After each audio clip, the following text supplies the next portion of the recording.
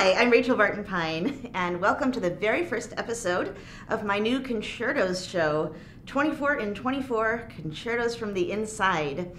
Well, I wanted to kick things off with Mendelssohn because it is one of the most enduringly popular violin concertos and also one of the first that young violinists tend to learn. So I first studied it, well, I first fooled around with it at age 8, but I first studied it like for real with Almeida and Roland Vamos when I was 10. And that was the first year I soloed it with orchestra, not the whole concerto in a row. I actually had one concert where I played just the first movement. And later that year, I got to play just the last movement with a different orchestra. Now this was for a family concert and they had a Wild West theme. So instead of wearing a ball gown, I had the option of dressing up for the theme. Of course, you know, I can never resist a costume opportunity. So I wore cowboy boots, a blue jean shirt, blue jean skirt, a checkered shirt, a big belt buckle, and I had my hair in braids. I could have even worn a cowboy hat. In fact, the orchestra gave me one with the name of the orchestra on the brim. I still have it somewhere, but that wouldn't have really worked for my up-bows. But on the program, of course, were the usual suspects: Copland's Hoedown, the William Tell Overture of Rossini, which of course has nothing to do with the Wild West and Rossini's opera, but you know, it's now we very much associate it with the Lone Ranger, so that all of this stuff, we think of galloping horses, and it starts with a trumpet call, right? The dun dun dun dun bum bum bum bum bum bum. And that actually bears a striking similarity to the trumpet call at the start of the third movement of the Mendelssohn Concerto, dun dun dun dun dun. And then we have this whole thing, which also could sound like galloping horses, even though I'm sure that's not what Mendelssohn intended. And so the embarrassing thing is, to this day, whenever that trumpet call kicks in, I always get this Wild West flashback, and I think, yeehaw, here we go. The opening is, gosh, it's one of the hardest openings in, I mean, every opening is hard in its own way of all the different concertos, but the Mendelssohn, well, let's put it this way. When I was 10, I once had an entire lesson on the first 3 notes. And that's not unusual. I've done similar things in master classes, trying to just get the right combination. First of all, it's the piece itself is cut time, and it's marked allegro appassionato. So it has to have, you know, kind of a certain amount of, you know, of energy to it, but it also has to be sweet, and you have to have the first note, the right length and the right articulation between the first and the second notes. And well, I used to do it with the up bowing, because that's what I think absolutely everybody did. Trying to get the right amount of stop so it's not too much, not too little. Oh, that was impossible. But you know, if you can find the right quality in those first 3 notes, then you know what sound you need for the rest of the piece. So it's not like practicing the first 3 notes is actually just practicing the first 3 notes. It's really practicing the Mendelssohn Concerto. So even if I played it 10 times here,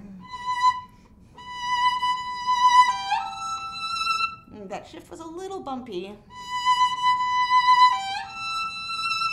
And let's see, maybe my up-bow wasn't ideal, or the way I came in with my down bow. No, but now I didn't like the way I emphasized that second down bow. And let's try a little bit different bow distribution. Yeah, none of those were bad. All of them would have been perfectly acceptable and unembarrassing, but it's like, okay, what exactly do I want? And can I actually do what I want consistently and then call upon it in the moment of performance? I always love to do vibrated notes up high. So here I was tempted, because he doesn't tell you to diminuendo, I was really tempted for years to do this vibrator and make a strong thing out of it. But then when I went back and read the correspondence between Mendelssohn and Ferdinand David, his dedicatee, I realized that Mendelssohn was reminding him again and again and again that everything has to be fluid, everything has to be easy, meaning there's not supposed to be any kind of muscular virtuosity or things that feel difficult or are overtly showing off. There's certainly moments of brilliance, but it's not about, I'm gonna conquer the violin, right? So then I thought, you know what? My vibrated E up there just doesn't fit the aesthetic that Mendelssohn so clearly wanted you to do. So just a beautiful harmonic. But then I always have to remember with any technically challenging moment that I have to make music with it.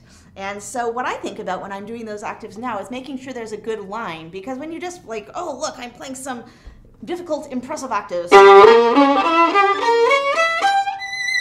it's like, wait a sec, Mendelssohn wouldn't have just gone from all of this beautiful phrasing to suddenly, here's a broken chord, blah, blah, blah, blah, blah. Are we practicing our Carl Flesch now? So I always try to make a phrase going up to that first note. And interestingly, he only puts forte on those first octaves. And then fortissimo.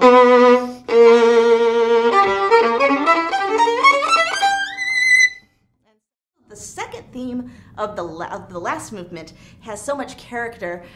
Just like the teasing opening of the last movement, there are all these subito pianos that you don't expect, and then once you do expect them, then he doesn't do it to trick you in the other direction. And again, it's just got so much personality.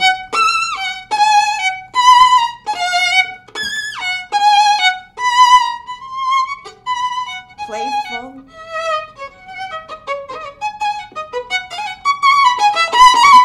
Just kidding.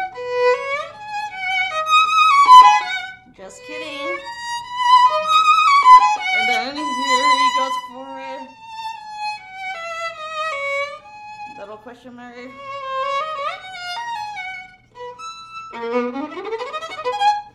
Yeah, that's so fun.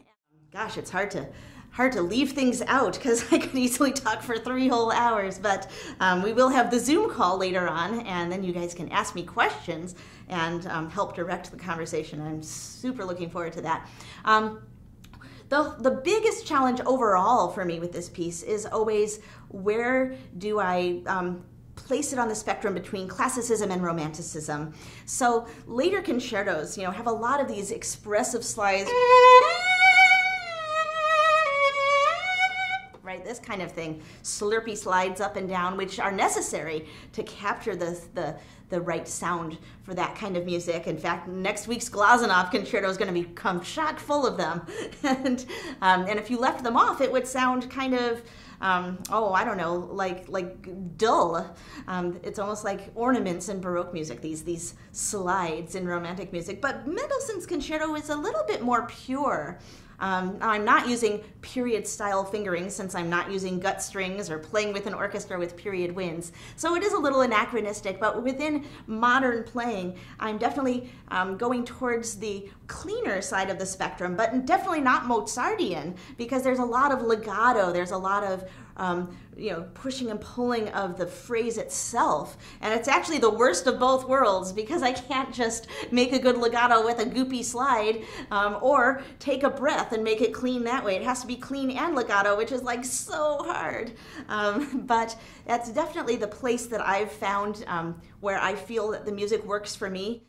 Well, okay, so I'm going to warm up a few spots, and I'll tell you why I'm warming them up. I'm going to warm up the up-up-ups in the third page, I think it's the third page of the last movement, because I can do them, so therefore I want to do them, since that's actually what Mendelssohn wrote. But it's a question of making sure I have the right sound. Some certain notes on certain strings have to be a little more hand. The lower strings have to be a little more arm, and it's always harder when you go from a lower string back to an upper string. Okay.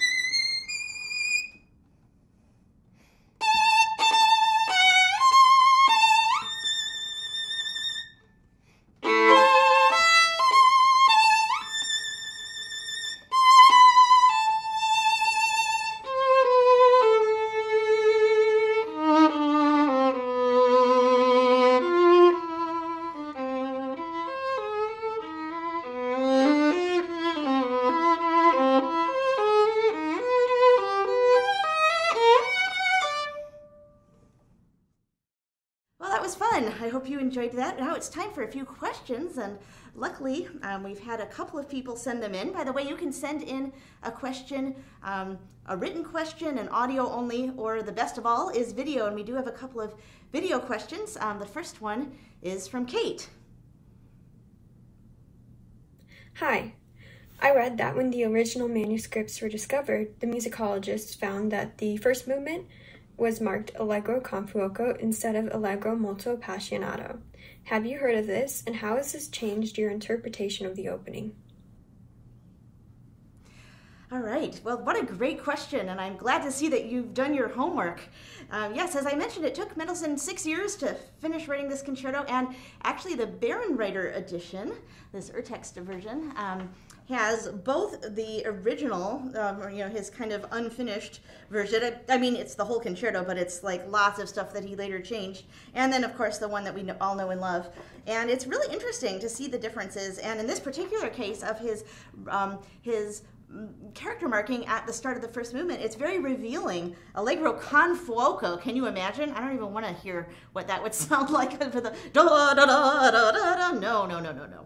But it does tell you that con appassionato, what his final marking is kind of slightly less than con fuoco, but still something, very heartfelt and a little bit, maybe even slightly agitato. That it's okay. Well, thanks for the great questions, guys. And I'm about to hop on Zoom. I hope that lots of you will join me and you can continue asking me questions about Mendelssohn or this concerto or practicing or whatever's on your mind. And I can't wait. Thanks again for watching today. And next week it's going to be the Glazunov. So I'm really excited about that one. See you next week.